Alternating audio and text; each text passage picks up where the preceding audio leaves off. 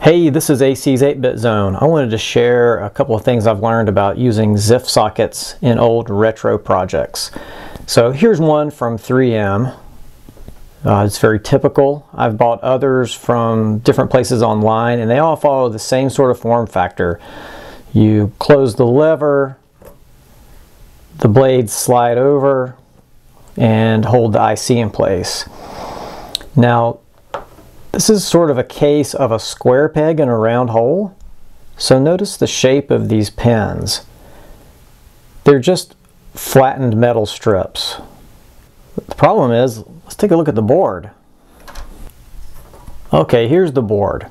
So I've removed the 40-pin chip and I've moved some parts to the back side of the board. That clears out space around the area to hold the ZIF. So here I've moved the components to the bottom side, and underneath this board in the case there's plenty of room and clearance for these components to protrude downward. But notice the shape of the holes. They're round. So this is the first problem, is this is a square peg trying to go into a round hole, and they just don't fit.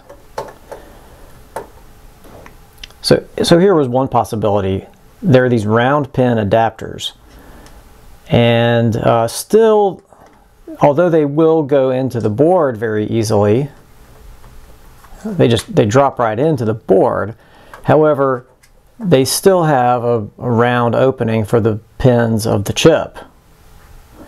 So that wasn't going to adapt these squares to the board very well. So the next thing that I decided to look into was adapting it with one of these style sockets. So these have flat pins as well. However, they're tapered and they're just a little bit smaller dimension. So they have no problem fitting the holes in the board. And they have sort of a leeway for round pins or square pins. So let's put one of these in the board and then seat the ZIF socket into the first socket. Well, the next problem is these slots in the socket. Although they are rectangular, the slots are parallel to the body of the socket, whereas the pins on the ZIF are rotated 90 degrees. So what I'm finding is the best thing to do is just twist each of the pins of the ZIF socket.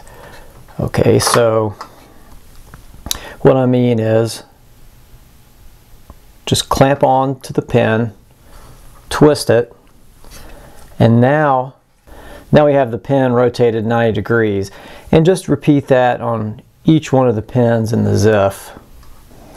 And now that's not going to have any problem slipping into the slots of the first socket. And when we stack the two together, it's going to look like this. So now the ZIF is seated flushly into the first socket, and the first socket easily slips into the holes in the board. And these things always take a little bit of wiggling around to get all the pins aligned. Okay, and with enough wiggling around, I think I've finally gotten all the pins to align. Let's just check on the back side of the board. Yes, and sure enough, all of the pins are coming through. You may have to bend the pins outward just a little bit to get them all in alignment and to get them started, but they will go through if you're patient and careful. Well, now I'm ready to solder these into place and give it a try. So just thought I would share that with you. Maybe you have other tips and tricks that you've used. Be sure to let me know down in the comments, and appreciate you watching the video. Hope you enjoyed this, and I'll see you next time. Bye.